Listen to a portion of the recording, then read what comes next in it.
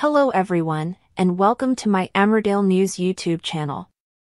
I hope everyone is having a wonderful day. Before we begin, please hit the subscribers button and give this video a thumbs up.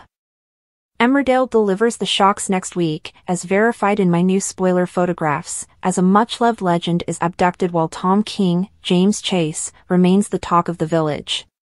Tom, as fans know, has been torturing wife Belle Dingle for months. Unable to handle it any longer, Belle broke free from his grip and, after pondering what her future would look with Tom continuing in her life, she vowed to open up about the abuse she endured at his hands.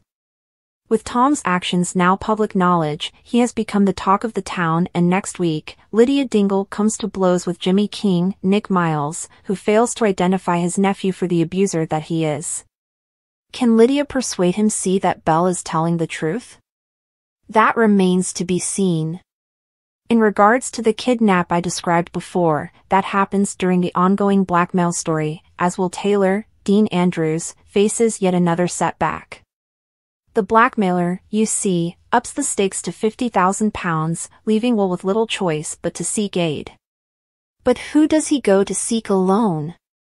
Why, it's none other than Caleb Milligan, William Ash, who is taken aback by the idea. Will asks Caleb to provide him with the cash he needs in exchange for his shares in the haulage firm. Caleb agrees, leaving Will relieved, but things spin out of control when Kim Tate subsequently vanishes, with Will receiving information that she has been kidnapped. Will Kim be okay?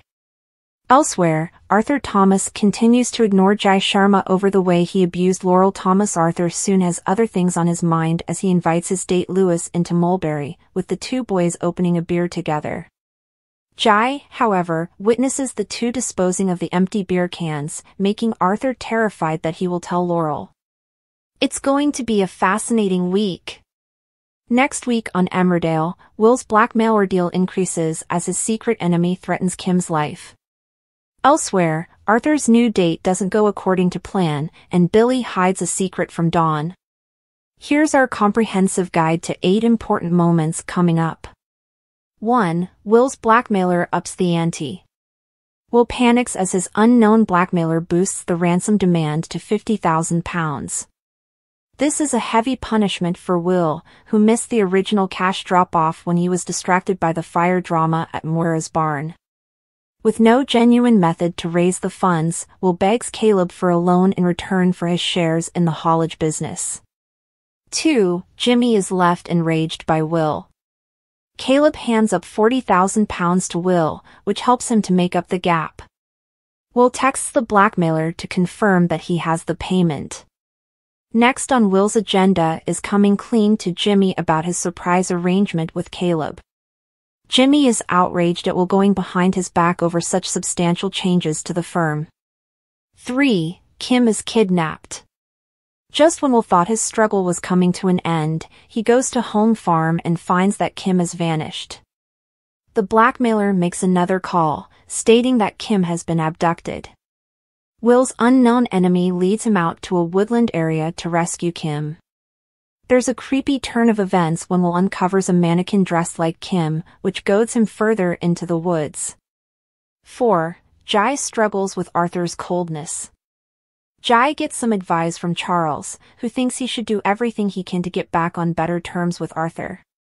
Things get off to a poor start when Arthur continues to disregard his stepdad, reluctant to forgive him for the way he has hurt Laurel. 5. Arthur is spotted on a covert date. Arthur enjoys a secret rendezvous with newbie Lewis at Mulberry Cottage. The boys have beers together, with Arthur hoping that Laurel won't find out. Later, Jai witnesses Arthur and Lewis disposing of the empty cans. Arthur notices Jai gazing and thinks that he'll cause issues by giving Laurel the truth. Could this be Jai's chance to get back in Arthur's good books? 6. Ryan is left disillusioned by Gail. Gail chats to Ryan about her dreams of finding a new place to reside. Ryan is dismayed when Gail makes it apparent that she wishes to live alone. Can he convince her to move in with him? 7. Billy hides a secret. Dawn confronts Billy after finding a secret cache of cash that she knew nothing about. Billy wins Dawn over by explaining that he was saving cash for a surprise. Later, it's evident that Billy wasn't speaking the truth as he phones a mystery contact, asking for more employment. 8. Jimmy and Lydia fall out.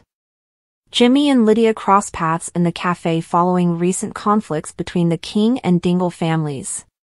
The duo quarrel about Belle's revelations regarding Tom's abuse, with neither eager to back down. A former Emmerdale favorite kept his disease a secret from virtually everyone around him because he didn't want to be pitted or isolated, and it was also the reason he chose not to have children, a decision he now regrets. He was the attractive, mild-mannered son of Annie Sugden in Emmerdale from his appearance in 1972 straight through to 1994. Although Fraser Hines, 79, became a household figure because to his performance in The Dales, he had already enjoyed a star-studded career previously. He originally cut his acting teeth alongside cinematic superstar Charlie Chaplin way back in 1957, when the duo acted in A King in New York. In addition, Fraser also acted as companion Jamie McCrimmon in Doctor Who, alongside the second Dr. Patrick Troughton for 3 years before subsequently joining the renowned ITV soap. It was the other loves in his life that made him decide it was time to abandon the program though. In 1994 he married champion water skier Liz Hobbs and had a fondness for horses. He previously explained, "I left Emmerdale because I got sick of going to work when it was dark and coming home when it was dark," he remarked. "I just got married and owned a stud farm, and so I said I would leave." He claims he was asked to make a return the next year but refused and was later killed off. Despite his off-screen death, he has revealed that he would like to return to the drama. His love of horses helped him become an amateur jockey in the 70s, and he has co-owned a stud farm in Newbury for many years. 2 of his horses were even named after his characters Joe Sugden and Jamie McCrimmon. Although he intended to concentrate on the company and his wife, Fraser didn't slow down after Emmerdale and proceeded to star in a variety of programs including Dalziel and Pascoe, Out of Sight and even Outlander, which he helped to inspire. Before his marriage to Liz, ladies' man Fraser dated several beautiful and famous women, including Michael Caine's daughter Dominique, Liza Goddard and Deborah Waddling, who he acted alongside in Doctor Who. He was also previously married to Irish actress Gemma Craven. His union with second wife Liz broke down following Fraser's cancer fight, which he eventually announced in 2010 after keeping it secret for years. He fought the disease for 11 years after being diagnosed with colon cancer in 1999. Fraser had a 5-hour procedure and had much of his lower colon removed to get rid of the tumors. But his surgeon told him the cancer had spread and he required treatment. At one time he was informed he only had a 25% chance of survival.